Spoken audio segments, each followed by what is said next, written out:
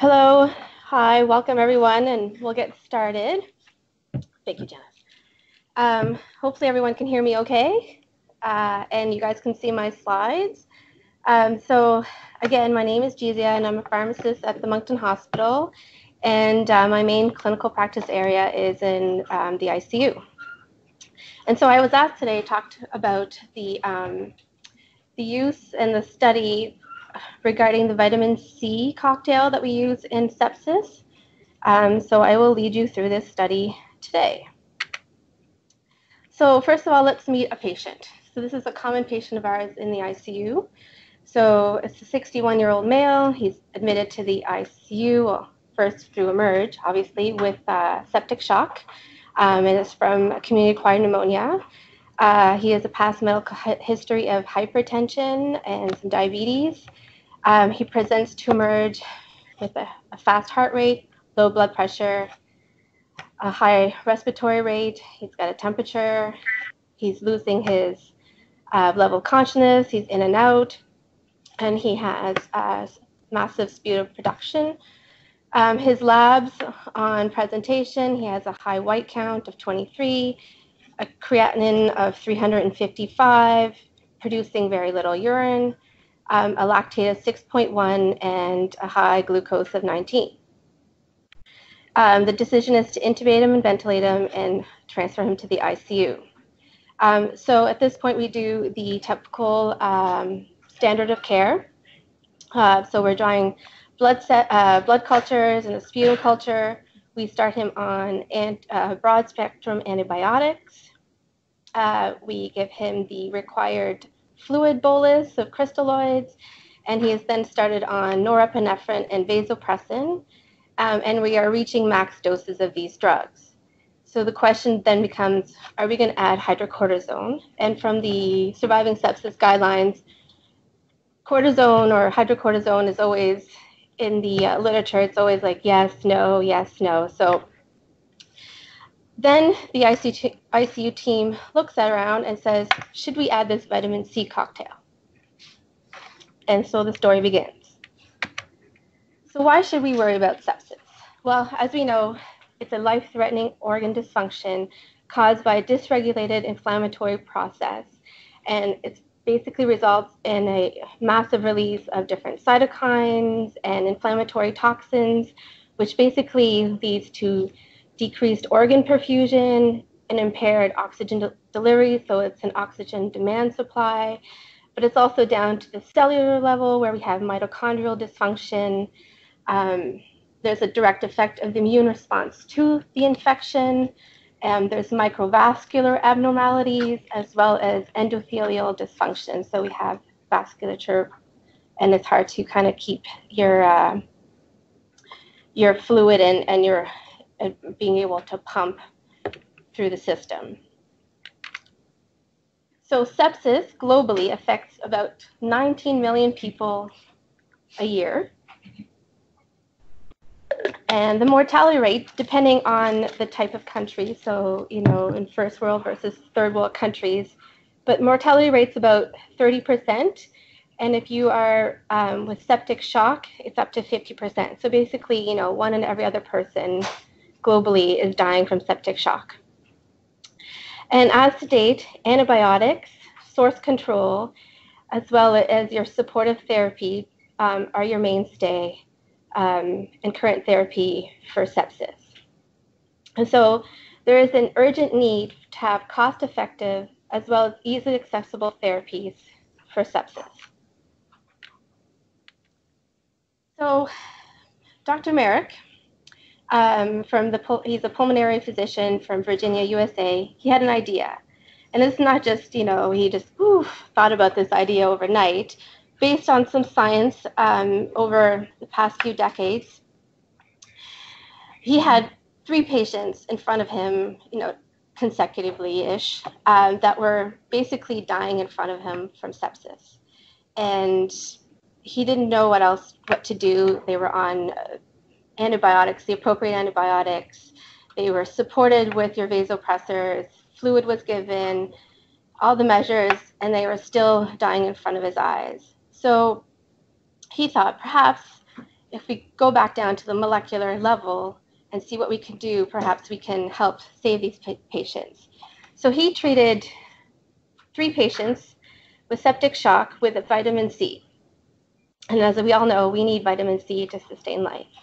It's in one of the essential vitamins that we need. So he also decided, okay, well, we need to add hydrocortisone, and it's basically for synergy, which I will get into. And what he noticed is all the 3 patients made a dramatic recovery with no reported residual organ dysfunction. So as you can see, most of our septic patients end up in renal failure, on dialysis. Some are transient and some are permanent. That's one of the organs, as well as, it could be liver damage, etc. So this inspired Dr. Merrick to design a study to investigate the hypothesis of whether vitamin C does help cure sepsis. So why vitamin C? So 40% of patients with septic shock have extremely low levels of vitamin C. So if they take your vitamin C level when you come in with sepsis, you are less than, generally speaking, less than 11. And most patients are undetectable amounts. And so basically you're in an acute scurvy state. And as we know, an acute illness results in acute levels of vitamin C. And basically what you're happening is you're consuming your vitamin C more than you can actually produce it or release it from the adrenal cortex. So they've shown that lower concentrations of vitamin C are associated with severe organ failure and an increased risk of mortality.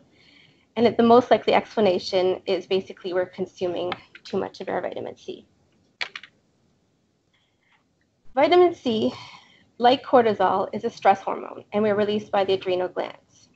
And I don't know if any of you guys know, but humans and guinea pigs, we're the only mammals out there that cannot produce our own vitamin C. We have to get it exogenously through our food supply. At some point, we lost the mutation in one of our genes, the JULO gene, that helps the last step biosynthesize vitamin C. And so, but most other animals can produce their own vitamin C. And so the theory is that perhaps other mammals do not have this huge stress or vulnerability to sepsis as humans do because they are able to produce their own vitamin C and probably produce more under a stressful response. So in sepsis, we have an excess production of reactive oxygen species. So basically, we're producing, as oxygen is being consumed, we are producing free radicals. And as we all know, vitamin C is an antioxidant, and it helps scavenge and clean up all our free radicals. It also helps recirculate some of the proper antioxidants like vitamin E as well. And so what happens is if you have too much free radicals, right, we're damaging the cellular membranes, the intracellular junctions, and basically we're leading to vasodilation. Your endothelial barrier is not properly intact, and you have, edema, and then we also have coagulation disorders. And so as we give vitamin C, we can counteract some of these free radicals. And as well, vitamin C is an essential cofactor required for the synthesis of catecholamines and vasopressin. So basically, it's an endogenous vasopressor. So we need it also to help with our sympathetic nervous system. And it also helps improve the binding of our endogenous vasopressors or catecholamines in the body system. So you can see it's kind of a precursor, or it's a necessary vitamin to help with our natural catecholamines. And so the question is, why IV vitamin C? Why can't we give orally? And as I said earlier, we have to ingest our normal stores of vitamin C on a daily basis just to sustain life in a way. But in an acute state of sepsis, you deplete your vitamin C so quickly that giving it orally we wouldn't get to levels high enough to get back to normal levels to help fight sepsis.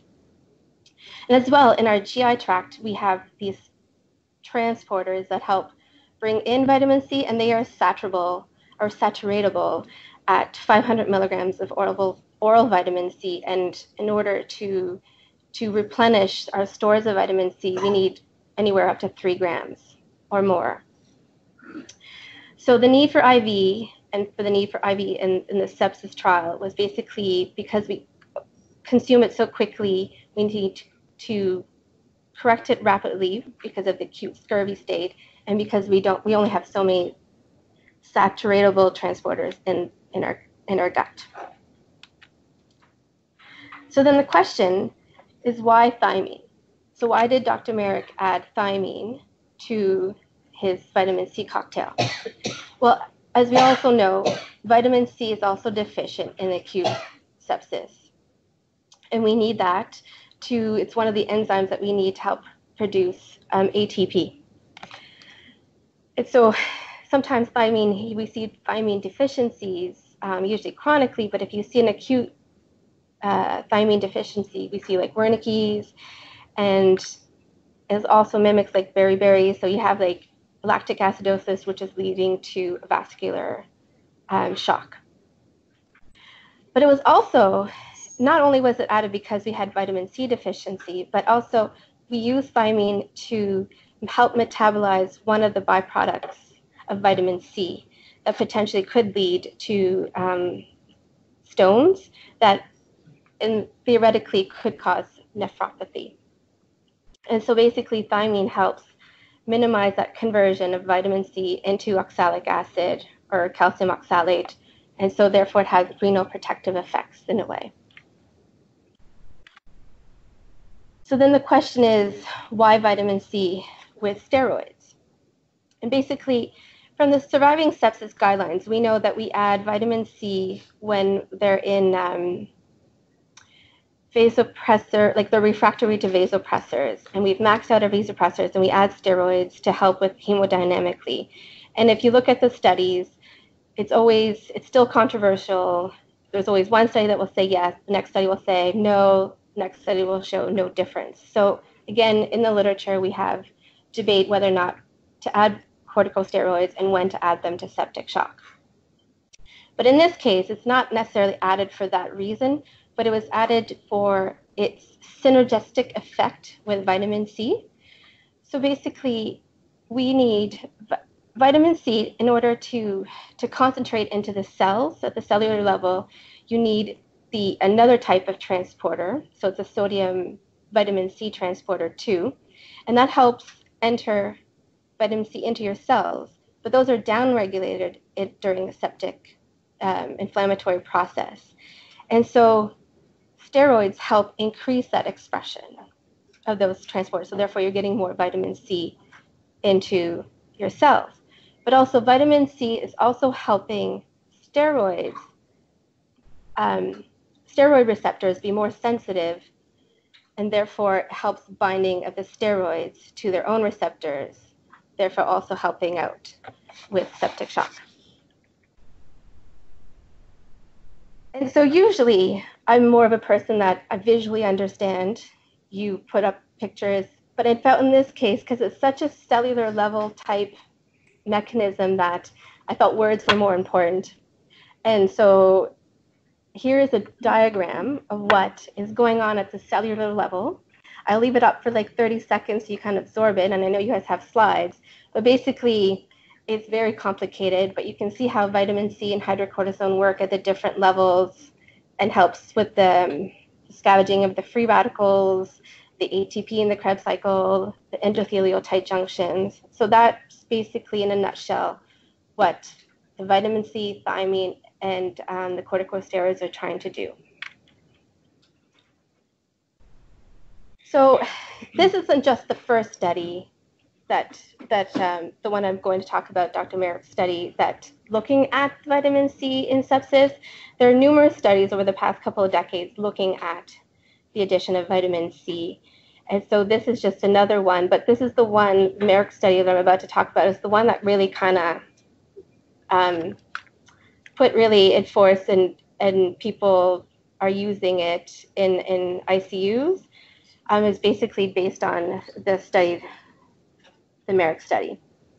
So you can see from these ones, there's numerous literature to help support the use or the study.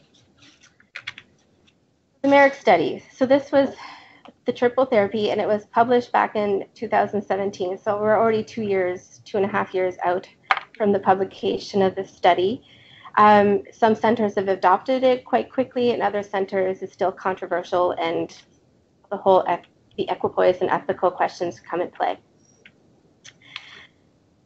This was a retrospective before and after study based at one center in Virginia. And those patients were included were adults greater than 18. They had a diagnosis of severe sepsis or septic shock, and they had a procalcitonin level greater than 2. And so procalcitonin is a biomarker that we use. Some centers have it. Here we do not have it. But it's a biomarker that we use to help define and diagnose sepsis. And so levels greater than 2 usually are indicative of sepsis or severe sepsis, and it can help guide antibiotic therapy. And the exclusion were obviously patients less than 18 years of age, pregnant, and if they had limitations of care, which wasn't really further described in the study. And so the design was a single center matching to historical controls. So there was 94 people randomized, or studied, I should say. So the historical comparators, so basically that was standard of care based on the surviving sepsis guidelines. So everyone received the boluses, the antibiotics, the vasopressors, everything that we normally do. And some were on hydrocortisone, and that was at the discretion of the treating physician. And so that was a retrospective when they looked at for 7 months of patients from June to December 2015. After his 3 patients that he noticed this miraculous treatment, he then randomized 47 people to the vitamin C protocol for 7 months from January to July 2016.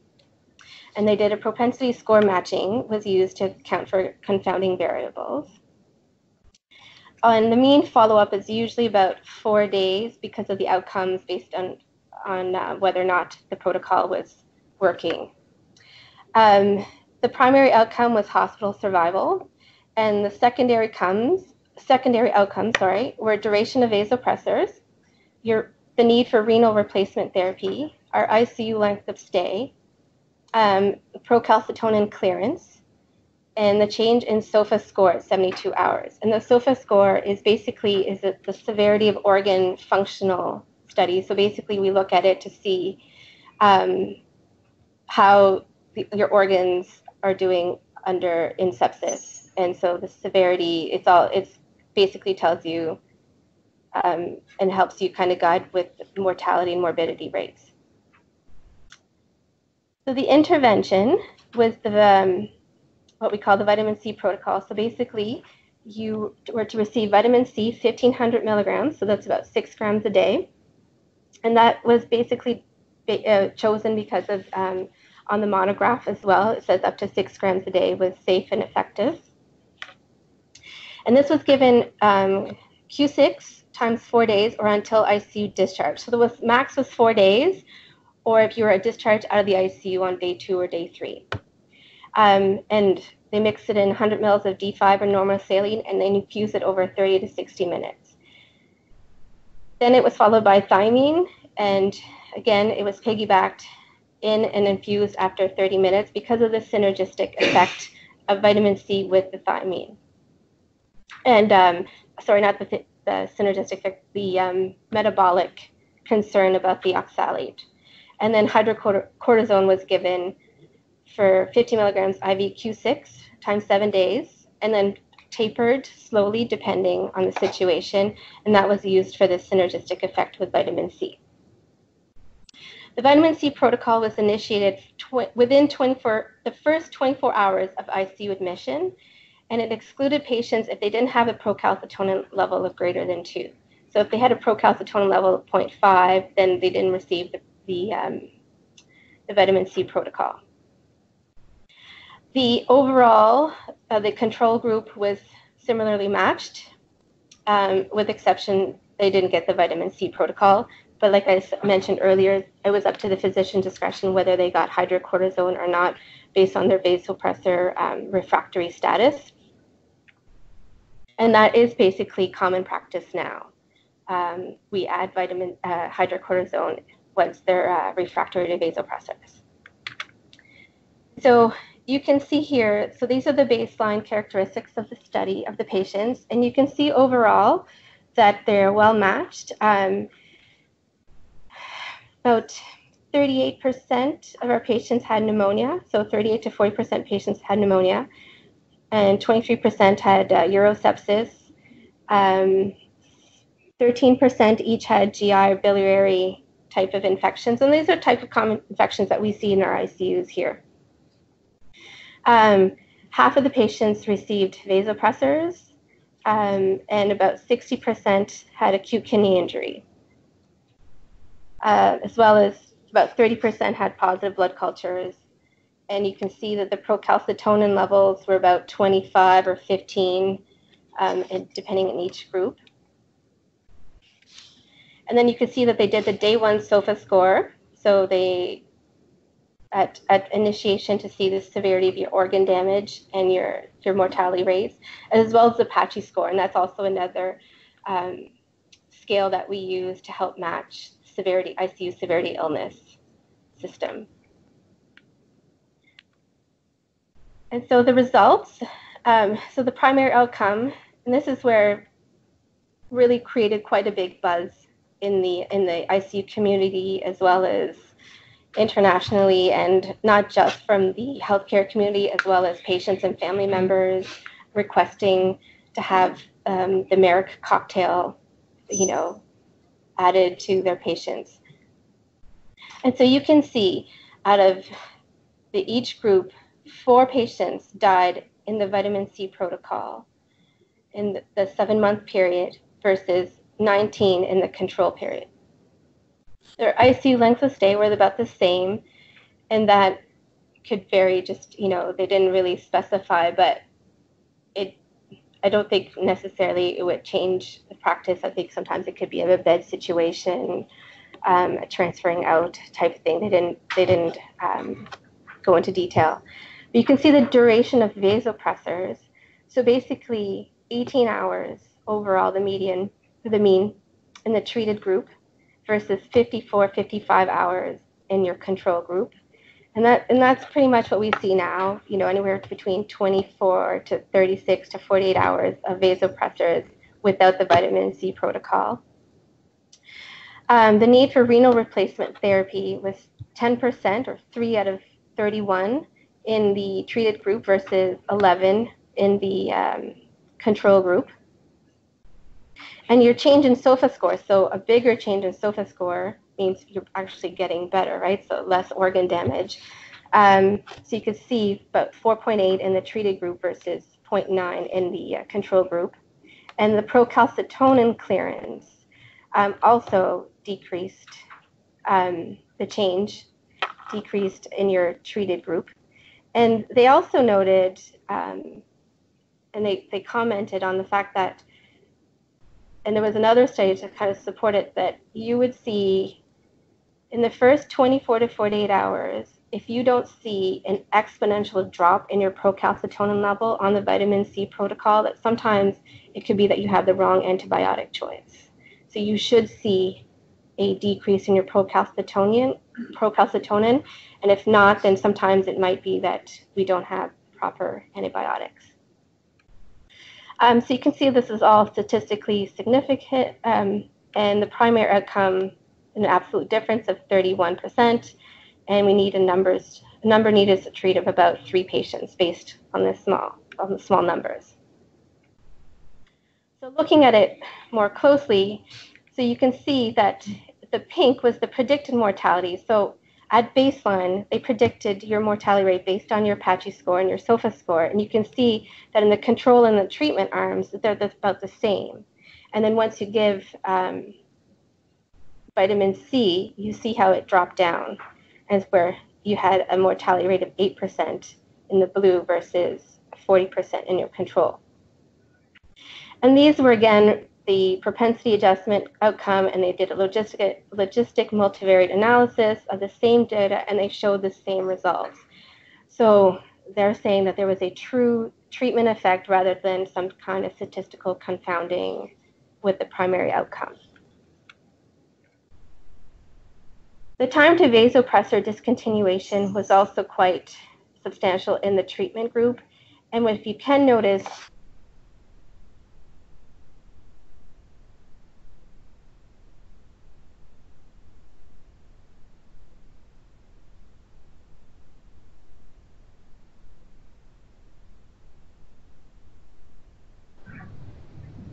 GZS, I think we lost volume on our end. Can you check the mic and see if you hit mute by mistake?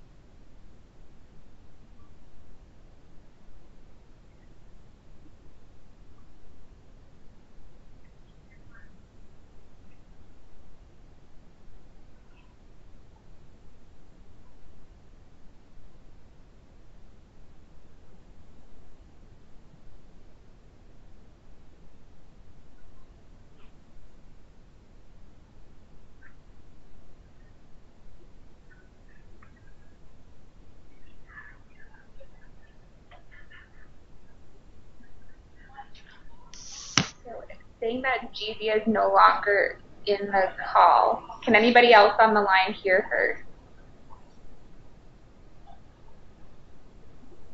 I can't hear her from my office. I can't hear her either from my office. I can't hear either from Bathurst. I can't hear. Just trying to think who might be up there that I can text. Yeah, so I'm thinking the same thing, or I can run up. I guess I'm a little ways away, but I can do that. Would Stacy be up there? I can try texting her. I think that's the only person I have on my phone from Upton. I'll text Janice Higginbotham as well. She was the one who set it up, so I'll see if she might be close by. Thanks, Mike.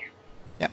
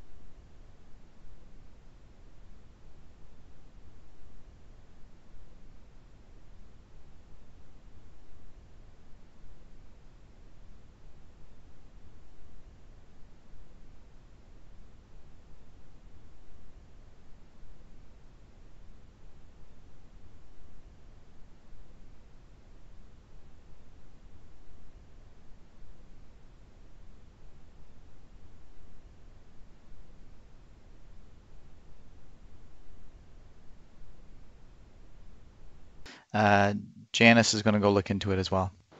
Okay, thanks for the update, Mike. No problem.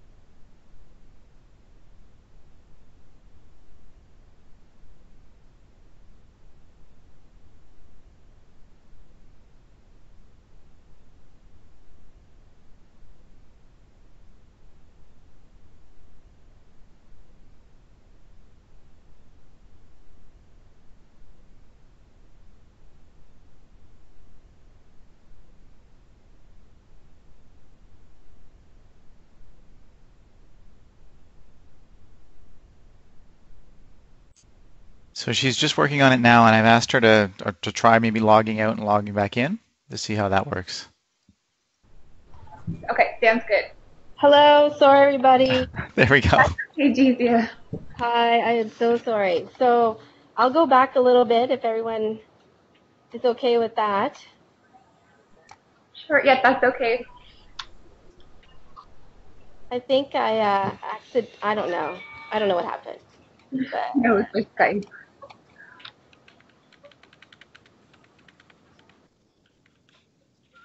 so did you guys hear so I'll just go back to the study from the beginning and I'll quickly kind of go through it. So basically the Merrick study. It was a retrospective before and after study looking at the use of vitamin C protocol in patients with sepsis, the inclusion criteria, adults greater than 18, diagnosis of severe sepsis or septic shock, and procalcitonin levels greater than 2. And we use procalcitonin as it's a biomarker, and we use it to help diagnose severe sepsis and septic shock. So the design was a single center matching study, and basically the comparator was like 7 months prior. So they looked at 7 months prior of people giving the vitamin C protocol as their historical group. And the vitamin C protocol was the prospective part from January to July 2016. And they did a mean follow-up, usually was about 4 days, based on the, which I'll get into, was the amount, the duration of the vitamin C protocol. And the primary outcome was hospital survival, and secondary outcomes was the duration of vasopressor, the need for renal replacement, ICU length of stay, our procalcitonin clearance, and then the change in the SOFA score. So the intervention was vitamin C, and they gave this 1,500 milligrams IV Q6 for 4 days or until ICU discharge. So basically, was it 4 days or less than 4 days? But 4 days was the max. Some patients only required 24 to 48 hours of the vitamin C protocol. And hydrocortisone was given over 7 days and was followed by a taper over 3 days. And that was just to prevent refractory hypotension. The vitamin C protocol was initiated within the first 24 hours of ICU admission. So that's really important to know that the sooner you give it, the better the outcome is. If you wait longer, then your outcomes probably wouldn't be so great. And you know, when you think about it, you're letting the infection and the inflammatory process take over, and it might just be too late at that point. And in their protocol group, septic patients, they had to have a procalcitonin, just a reminder, to be greater than 2. And so if they had a level less than 2, they were not enrolled in the vitamin C protocol during the prospective part. And hydrocortisone in the control group, based on their surviving sepsis guidelines, was allowed at the discretion of the physician at the time. But again, it was retrospective, so that's why you wouldn't see, not everyone received hydrocortisone in the control group. So basically, looking at our baseline characteristics, you can see that both groups were relatively well matched. And if you look at the type of comorbidities, they all pretty much represent the type of patients that we would see. The primary diagnosis, about 40% was pneumonia, 23% urosepsis, and about 13% were GI or biliary type infections. And those, again, are type of infections that we would see in our ICUs. 50% required mechanical ventilation, as well as only about 46 to 50% of the patients were on vasopressor therapies at the time. They did, you could see the procalcitonin levels are quite high, and so that, like I said, is a biomarker, and it kind of helps guide the severity of sepsis, as well as it has been shown to also help guide the use of our antibiotics. And they did a SOFA score on day 1 to see the severity of the organ damage, and it helps kind of predict morbidity and mortality of our patients, as well as the Apache scores help score and describe the severity illness of our patients. So the outcomes come out, and you can see how the hospital mortality was about 8% or 8.5 in the vitamin C protocol versus about 40% in the control group. And so this made the news, and not only from the ICU community, but as well from family members requesting vitamin C protocol being given at other institutions based on what they saw, the miracle juice being published online. The duration of vasopressors was also quite drastic and significant between both groups. You can see that 18 hours about in the vitamin C protocol versus about 55 hours in your control group. The need for renal replacement therapy, so dialysis, for those that acquired acute kidney injury from the septic infection, was quite significant as well in the vitamin C protocol versus the control group. And then our change in SOFA score, so the severity of the organ dysfunction, also improved in the vitamin C protocol versus the control group.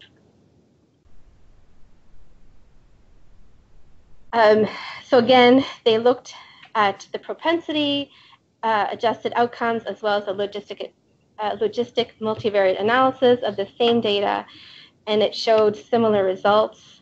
And so they were able to say that it was more of a true treatment effect rather than a statistical confounding process with the primary outcome.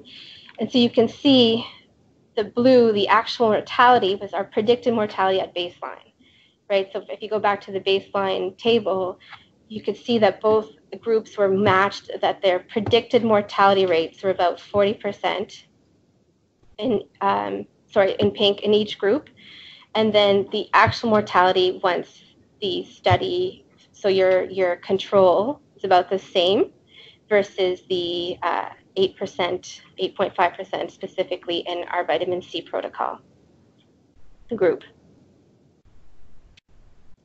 The time to vasopressor discontinuation was also quite significant. And you can see, and I think this is where I lost you guys because I went to hit the mouse and hit the red button. They can predictably kind of show that over 2 hours, between 2 to 4 hours after getting the vitamin C, I'm just really cautious now, vitamin C protocol, after the first infusion of vitamin C, that the rates of the vasopressors dropped and predictably dropped after starting this treatment. And you can see as well with the change in our organ dysfunction score, the SOFA score, as well as the procalcitonin clearance, it also showed a significant drop in changes with the vitamin C protocol. And then they also noticed that there was no new,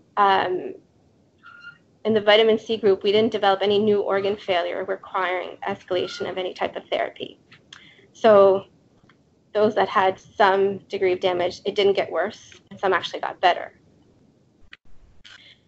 So the observations, basically, we saw that both groups had the same mortality rate at the beginning. About 60% in the control group received hydrocortisone as part of their standard care, and that was based on the surviving sepsis guidelines at the time. And usually it was added when patients are refractory to vasopressors. Usually you would start low-dose hydrocortisone. 22 patients in each group met the criteria for septic shock and basically were treated with vasopressors. So not everyone in the study got vasopressors, but 50%, and that's pretty much what we see in practice. In the 22 vitamin C group patients, they had baseline levels. So they didn't check vitamin C levels in everyone, and it's probably because of a cost issue. But basically, just to reiterate the point, but vitamin C levels do drop in septic shock or in critical illness, and most often they are undetectable at less than 14. And none of the patients had normal values, so 40 to 60, in either groups of patients. The 4 patients that died in the vitamin C protocol was not due to direct effects of their critical illness, but rather their underlying comorbidities. And I was mentioning to the group earlier, I can recall one of them for sure, and it was due to their Alzheimer's disease, the progression of their Alzheimer's. And so most of them were made palliative care after leaving the ICU for their underlying disease. In the vitamin C group, there was less patients that required renal replacement therapy. So only 3 patients in the vitamin C group required dialysis versus 11 in our control group. So you can see the organ damage was not as significant with the vitamin C protocol. So the limitations of the study. So basically, so everyone here now, everyone's all caught up. It's a single center, so the external validity is always questioned. It's a before and after, so it's not a randomized controlled trial. So you have, a prospective group and a retrospective control group. It was non-blinded, so everyone in the prospective group, if you met the criteria, received treatment, and everyone was aware of receiving the protocol. So what was the true treatment effect? Because hydrocortisone use was in the control group, did that alter some of the effect? But it's hard to say. And they don't report whether or not those in the control group received thiamine or not, or their thiamine deficiency. So again, is that a limitation or not? However, we do know that they were well matched at baseline, and the outcomes that we were measuring were objective. And the 2 statistical analysis failed to detect any type of statistical confounding issues. Again, though, it is a small sample size, 94.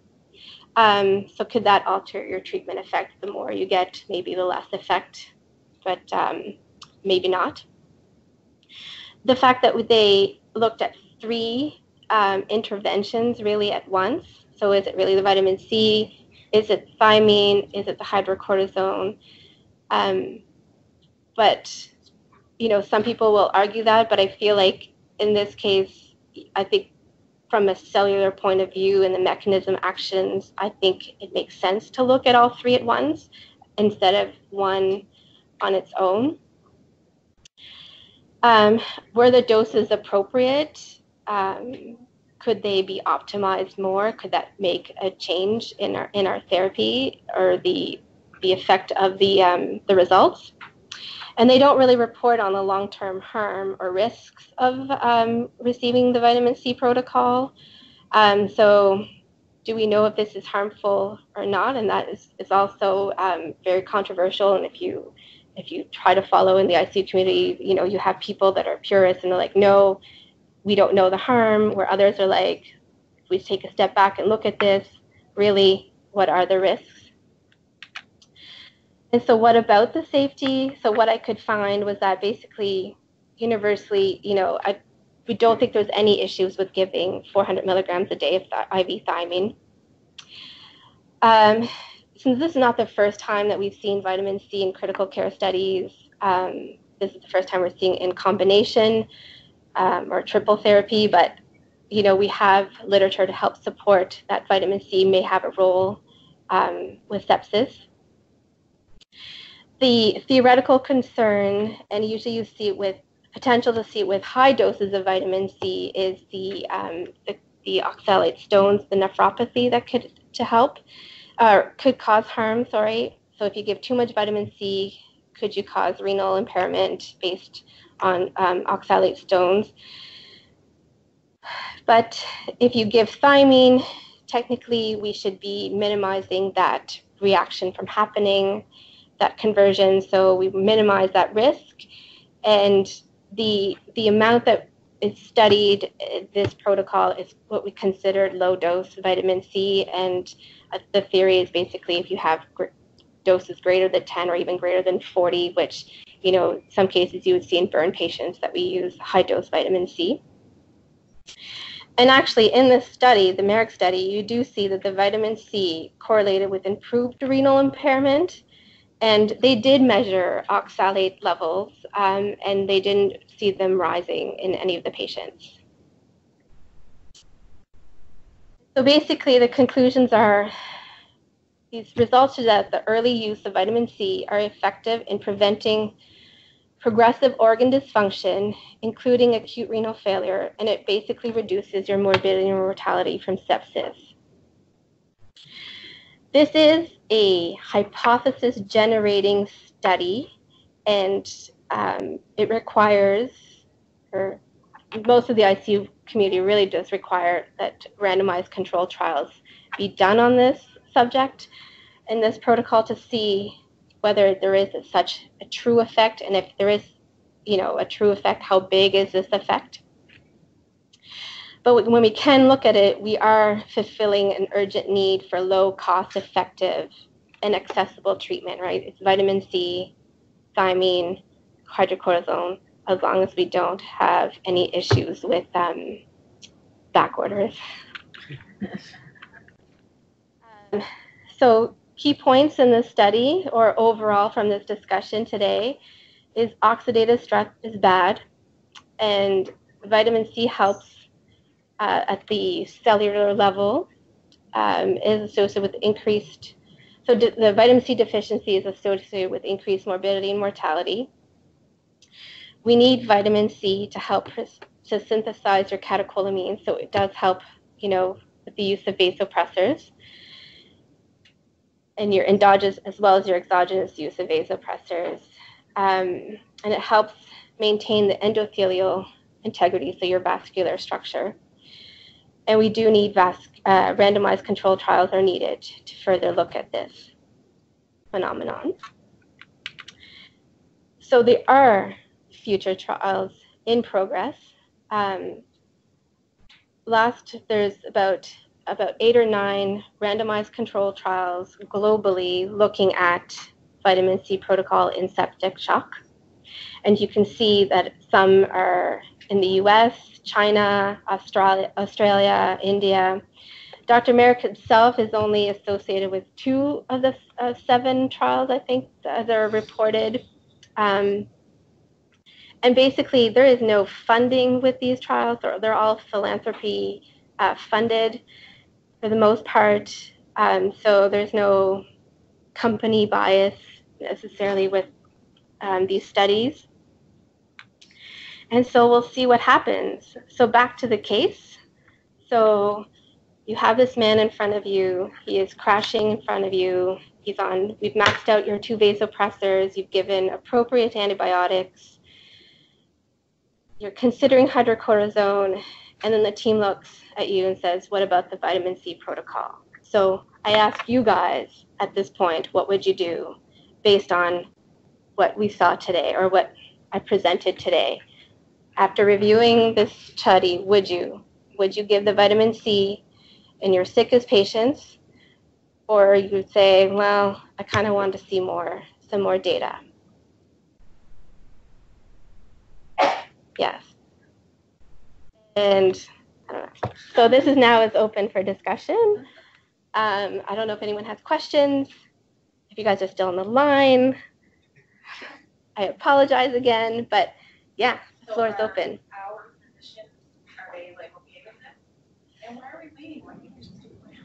So we have been using vitamin C here in Moncton in ICU. I don't know if you've seen orders, but I would say we've been doing it over a year now, not in all our septic patients, but the majority of our patients. Actually, I put one patient on it yesterday to see if that would help. But from my experience, there is more and more uptake, is getting everyone educated, and the fact that this isn't a randomized controlled trial there's hesitation in the community. The availability of vitamin C was also an issue. It was non-formulary up until recently. The stability of getting it, having it accessed, but the few times, well, it's several times now that we've used it over the past year or more, and I can say that there is an effect. There is a true effect, and especially if you do start it early on. I will see their vasopressors come off within 24 hours. That's one of my objective responses that I would observe when we give the vitamin C protocol. So like I said, it's really important that you give it. If you do choose to give it, we kind of looked at what's the harm. We couldn't really find any true harm. Maybe there is, but at the time, and still at this present moment, we don't know if there is harm. We don't think there is any harm. I mean, you're giving a supplementation basically to help the cellular level again. So I don't have, in-house data, but there is, our physicians are on board, and more each one are getting on board. I don't know if other centers have been using it, but Haley, you have a question? Yeah. So we don't do the procalcitonin level here. The Georges Dumont does it for us if we send it. I think St. John has procalcitonin levels. We have ordered them, but again, I think it's going to be education to whether or not the physicians want to order. Not all physicians are on board or aware, really. But we have a lot of the evidence behind procalcitonin is to help guide the duration of antibiotics that has been shown positive. And so it's something that we in the ICU need to look at adding to our daily or our lab work. So that's the thing, right? We're kind of the rate limiting step is getting it to the Dumont, getting it analyzed, and then back. So sometimes we may not get it that same day. So it's kind of like our heparin, the HIT assay test here, kind of like, it'd be nice if we could have it, so then we can kind of help guide easier. Like it would just help easier if we could do it here. Yeah. And we don't measure vitamin C levels. I've never seen them. No, vitamin C levels aren't done. And I don't know if we have the capability. I'm sure we do, but I think there's a cost to it. Yeah. But I mean, basically from not only this trial, but other trials, looking at it prior to this one, I mean, I think it's suffice to say that our levels are pretty much undetectable in sepsis. Yeah. How important is the administration testing? So it's important that you give, so I don't know if you guys heard that question, but it basically is how important is it to give vitamin C and thiamine. And so basically I instruct the nurses to piggyback everything one after the other. So not to wait 2-3 hours based on the, first of all, think of the synergistic effect. So vitamin C and the steroids need to work together. And as well as you're trying to prevent this nephropathy from happening with the vitamin C, so the thiamine. So I try to get them to give it one right after the other. So they basically hang one, hang the next. I mean, they're looking at, I watched an interview with Dr. Merrick the other night preparing for this, and, they're trying to get ways to get like, all 3 drugs in one syringe, or at least the vitamin C and the thiamine in one syringe. And, in the U.S., it's like a lot of field work, right? So it's, you've got making, the diagnosis in the ambulance, and it's like give the protocol as soon as you give the antibiotics. I mean, here, I don't know if that would ever come. Yeah. Yeah, and I think it's more so it's the daily dose that's important.